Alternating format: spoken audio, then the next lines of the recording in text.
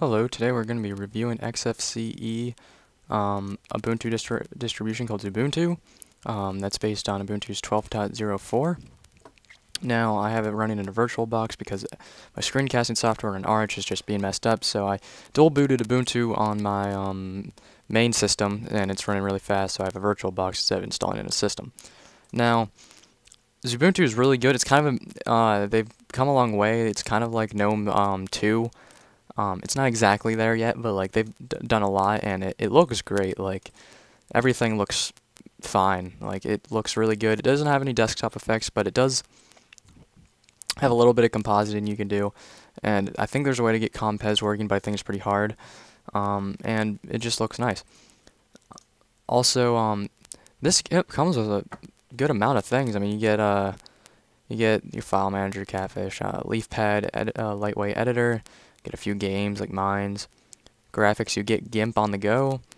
Internet, you get Firefox, Pitch, and Thunderbird transmission, basic things.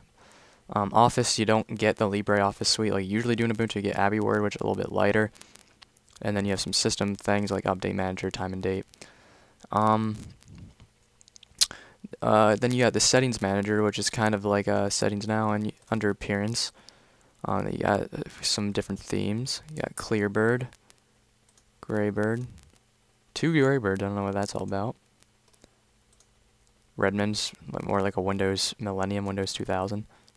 Bluebird, which is like a blacker with some blue accents to it. Let's see icons. Elementary XFCE Dark, Xubuntu Dark. I think it's their same. You got regular GNOME.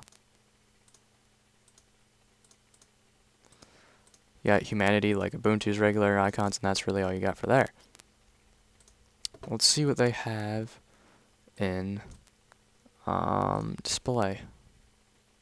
I mean, not display. How do you go about changing the... Let's see what Window Manager tweaks. Compositor. See, it's got some compositing, but it's not like all the way. Window Manager. See, now you have some different, I'd call them controls, but, that's nice to have. Maybe it's under desktop. Yeah, here we go. Backgrounds. You don't really have much backgrounds. They're all kind of Xubuntu branded backgrounds, so that's not really that nice. But, really like, oh man, those icons did not correctly go. I really like Xubuntu because it's like a mix between, it's like a middle ground between like GNOME 2 or now Mate and LXDE, and it's really like, I just like Xubuntu, and I think people who have a little bit of an older system but still think that LXDE isn't for them, I would try XFCE, and since it's Ubuntu, you get a long time release. I don't know if this is the full years as it is as Ubuntu, but I think it's like at least 3. So that's, I mean, 3 years is still good enough until you might have to update something anyways. And yeah, so check it out. It's really good if you have some older hardware, even newer hardware. I mean, this will just run blazingly fast on it. So yeah.